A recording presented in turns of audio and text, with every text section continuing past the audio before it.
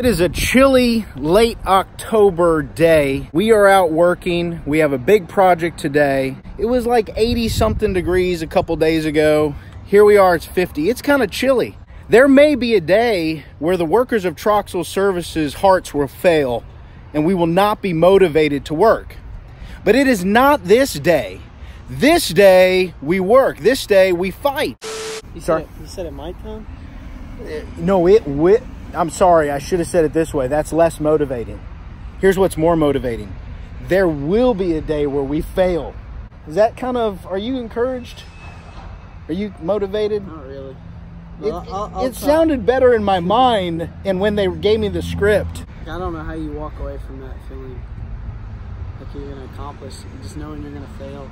You want to go get some Chick-fil-A? Yeah. Okay.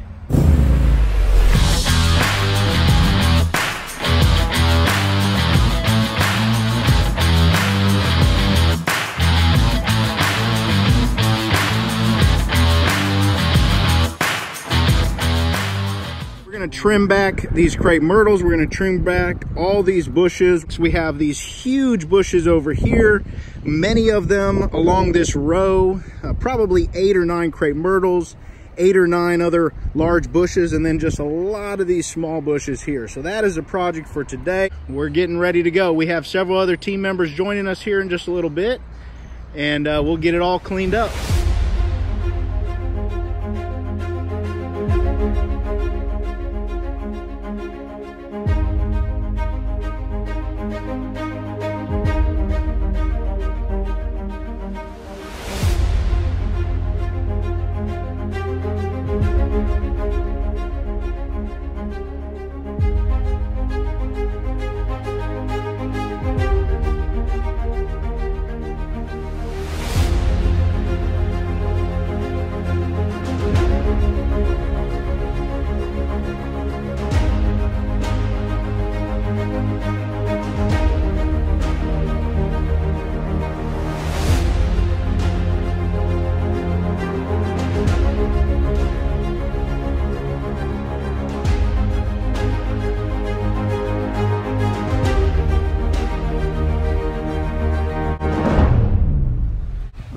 So we took care of all these huge bushes here, small bushes as well. We have other debris that we need to clean up. So we'll be here for another hour, hour and a half.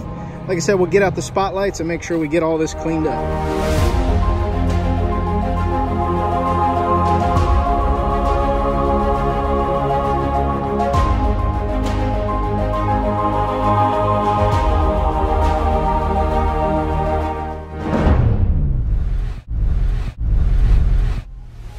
All right, so we came back the next day and finalized everything here.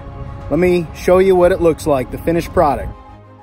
Here is the finished product. Now, one note, this looks really good, but we don't normally cut the crepe myrtles back this far this time of year. We let them grow, we prune them up in the middle and expose the trunks.